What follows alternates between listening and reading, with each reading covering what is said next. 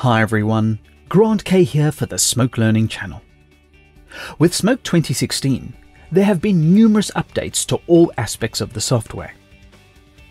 In this video, we'll cover the project and user updates. Starting on the left, you have the Host pull-down menu to log into any network Smoke system for a collaborative workflow using shared libraries. Or alternatively, you can use the method of wiring clips between Smoke systems in order to copy work between different systems and different projects. For most cases, when you are working in a project on your current system, your local Smoke system is referred to as the host. Another common scenario is to use multiple storage attachments for different projects. So the Smoke could have a local storage, but it also could be attached to a SAN. Now, when it comes to project selection, you do not need to select a storage volume to view the projects on that specific volume. This is an automatic process. So here you have the project selection. If you open the pull-down menu, all your projects on every available volume will be listed. You can sort by name, date, etc. But as you would expect, you can also sort by volume.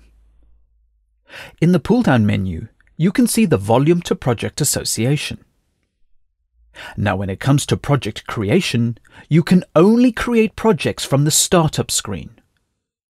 You can switch projects when you're inside the application, but you cannot create new ones. This limits the potential of carrying over another project's settings if it has become corrupted. So for project creation, you enter into the project creation window and you choose the volume at the same time as you set up the project.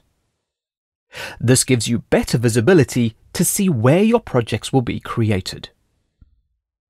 For existing artists, the layout has been tweaked for better clarification compared to previous versions. But all the relevant options for project creation are still here. A new option to highlight is the nickname entry. This optional text box allows you to abbreviate the name of the project. So when you export media, you can add the nickname as part of the naming tokens in order to identify the origin of the media. You also have the same option in the user creation, so you could identify who worked on a sequence. Moving on to the tabs below, you can select the intermediate format you wish to use for this project. This includes uncompressed formats, as well as all ProRes flavors, including ProRes 4444XQ. And you also have access to the settings for the newly updated proxy workflow for Smoke 2016. Just as an extra tip, please note that once you set your project proxy settings, you cannot edit them in the middle of a project. You can learn more about the updated proxy workflow in a future video.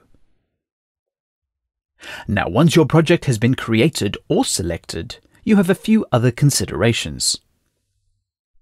When you return back to the main startup screen, you will find an explicit workspace selection pull-down menu.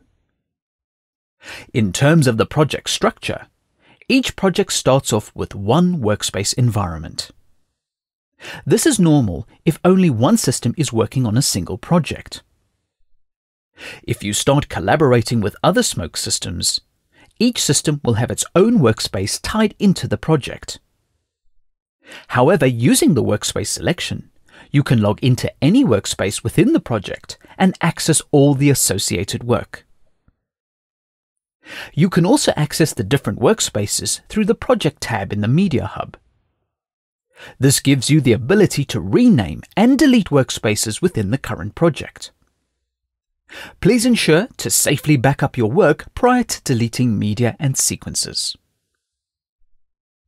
For now, you have a clear and concise indication as to what project you're using, as well as the workspaces you will be accessing for this project. The next topic I'd like to briefly discuss is the user profile. When going to create a new user, the user profile now stores default layouts as well as preferences and keyboard shortcuts. So when you use a Smoke profile, The project will start up using the source sequence viewers. The media panel will contain an empty sequence in the library that is conducive to a smoke artist. Using the flame profile will give you a slightly different starting point in the interface. Because these are default settings, every new project you create with your user will have the matching layout. Finally, here are some housekeeping tips. When you look at the project selection, you can also sort by software version. It's also really useful to know that you should be able to convert old projects into the latest version. The other small functionality is that you can now delete projects from older versions. This means you do not have to have multiple installs of the software to be able to clear out any old projects. More videos coming soon for Smoke 2016.